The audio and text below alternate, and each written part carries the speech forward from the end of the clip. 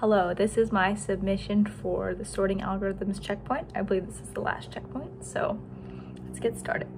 So the first question gives us an array of 10 integers, gives us the initial array, the array during execution, and then the sorted result. So basically the question asks which algorithms could we be observing, and it wants me to explain my reasoning for all 5 choices. So naturally, as you can see, I did them. So basically I went through each of these choices, starting at the top, going to the bottom, sorting the array, checking what it looks like during the sort, and looking at the sorted result.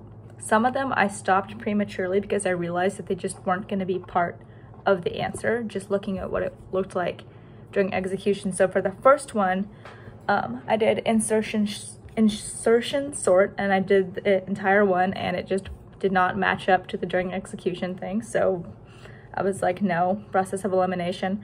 Next was selection sort, and knowing how selection sort works, you know, I grabbed them in and put it at the top of put it at the leftmost part of the array, and that was like the first step that I took, and I realized that during execution was not going to match up to selection sort's process because the min was already where it was supposed to be.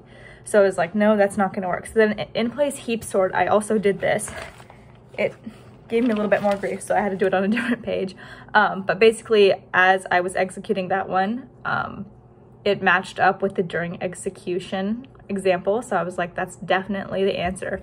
But just to be fair, I went and I did merge sort 2, which took forever, and I kind of did all that. And obviously it didn't work.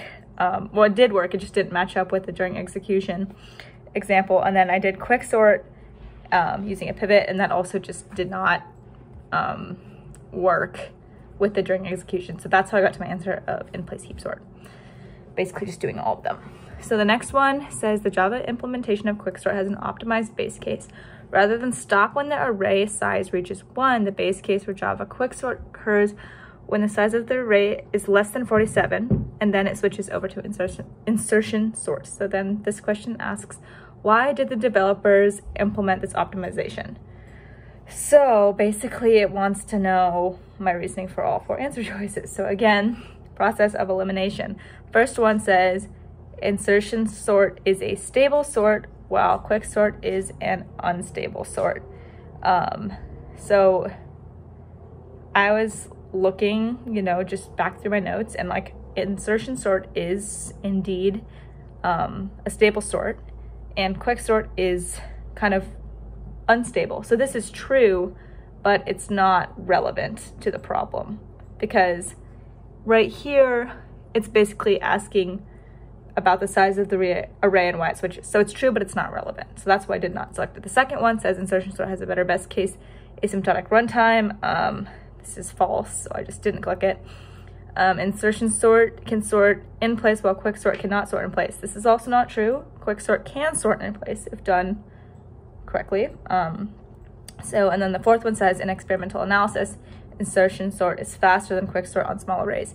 And this is true, which would make sense. That's why I clicked it, because that's why the developers would switch to insertion sort when the size of the array is less than 47. So once the size of the array is smaller, after using quicksort, they switch to insertion sort because insertion sort works on smaller arrays better, and it's faster on smaller arrays. So that's why I clicked that.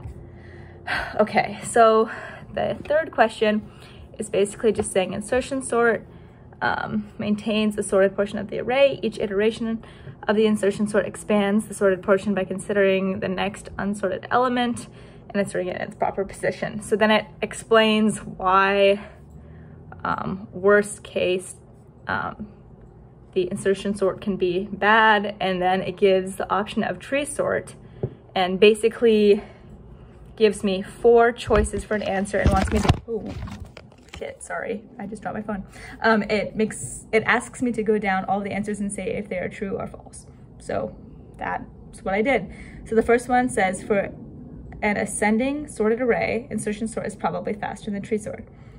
This is true, just knowing how insertion sort works if it is indeed ascending, so going from low to high, it probably is faster. So in here we would have probably the best case runtime of insertion sort, which would probably be theta of n in that case. And the best case runtime for tree sort would probably be theta of n log n. So in that case, it would be better to do insertion sort. The next question is, for a descending reverse sorted array, insertion sort is probably faster than tree sort. This isn't true, just knowing how insertion sort works. If it is descending, it just takes a forever and the worst case runtime to do it. And the worst case runtime for insertion sort, I believe, is theta times n squared. So it takes actually longer, so that's false.